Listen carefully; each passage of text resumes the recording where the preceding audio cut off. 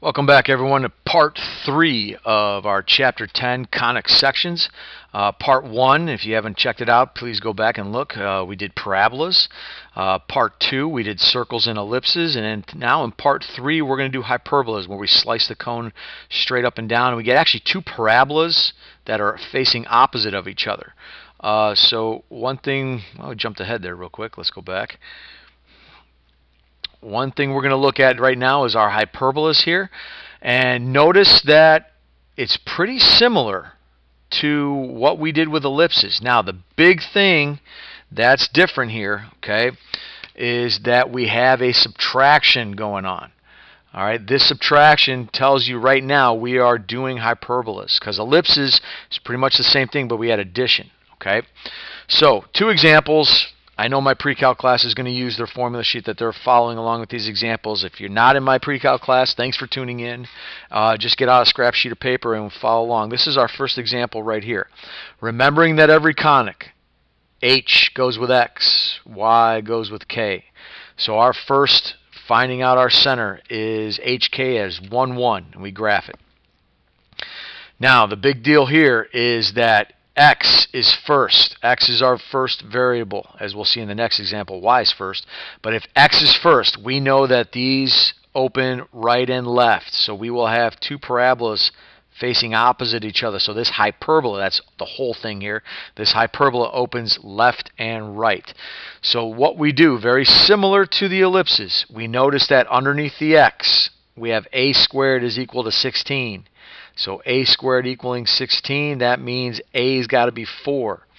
Underneath the y, we've got b squared equaling 4. So therefore, b has got to equal 2.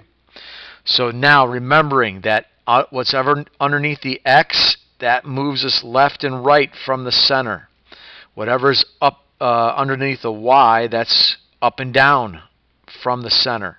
So we're going to go left and right 4 and up and down 2. And we make our marks. Now, this is the big difference from ellipses. We were using these points before in ellipses to draw our ellipse. We're going to use these 4 points now to draw a rectangle. And we draw this rectangle, and then once we're done with the rectangle, we're actually going to draw the diagonals. The diagonals work as asymptotes for how wide or how narrow these ellipses, or it's not ellipses, but these hyperbola, a parabola on each side is going to work. So we have these right here, knowing that we are going to use these as our vertices. You can actually just count this, -3, 1, 1, 2, 3, 4, 5, 1. Those would be your vertices, or you could actually follow the formula. H, 1, plus or minus A, which was 4, and then comma K, which was 1. So you got 1 plus 4 and 1 minus 4, so we got 5, 1 and -3, 1. Those are our vertices right there. And we know that since those are our vertices, we're going to open these left and right. Make sure you don't cross the asymptotes that are right there. All right, kind of similar to the ellipses. We got to find our C value for finding our focal points. Here we're just going to add them. And the other ones for ellipses we were subtracting. So C squared is going to be a squared plus b squared, so 16 plus 4, so c squared is equal to 20. So c is going to be the square root of 20, and you need your calculator for that. You'll get 4.5. We'll use that 4.5 right here. So we will go 1 plus and minus 4.5, comma 1.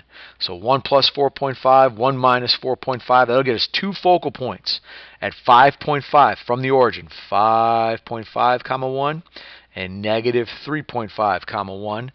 Those are inside each part of those, so that is how you graph a hyperbola. Again, the big thing, it opens left and right because the x was first in our formula. So the next example you're going to see, y is first. So if y is first, it's going to be up and down. Okay. Now, a lot of times people still got to remember, for every conic, x will always go with the h and y will always go with the k. So you got to remember that when you're starting this. Okay. So we are going to have a vertex of 1, and see how it's plus 3. Think opposite. 1, -3. So 1, -3 is our center. we are going to go up and down. So here, a squared is still the first number. It was different for the ellipses, so make sure you keep it straight. A squared is equal to 9, so therefore a has got to be 3. B squared is equal to 25, so therefore b's got to be 5. So up and down 3, and left and right 5. Okay? So that makes those our marks right here. Now remember, we're going to draw a rectangle with this and draw the diagonals that go with this. Now, it's an up and down. Now this rectangle is pretty wide. That's okay. That's why we use the rectangle and the diagonals. That gives us our asymptotes. So this is going to be a really wide hyperbola that opens up. Here's our vertices again of 1, 0 and 1, negative 6. You can count them. 1, 0, 1, negative 6. Or you could follow along with this right here. All right, H was 1. K was negative 3, plus and minus. A was 3.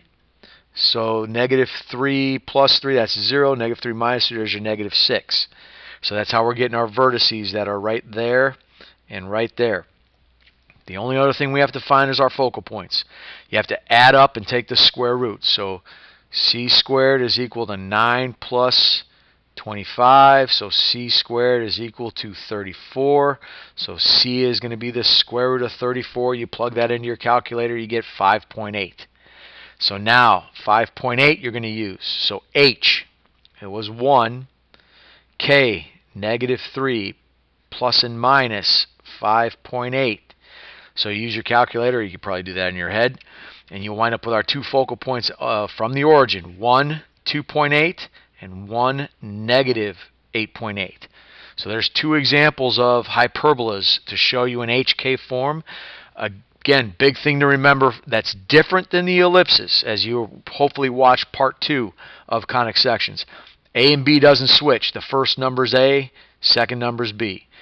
The big thing that's different from that, again, is the subtraction that's in the middle here. Addition, that's your ellipse. Subtraction, that's your hyperbola. If the x is first, it's left and right. If the y is first, it's up and down. I appreciate you tuning in to part 3. If you haven't checked out parts 1 and 2, make sure you do that as well. All of those deal with the basic HK form of each of the conic sections.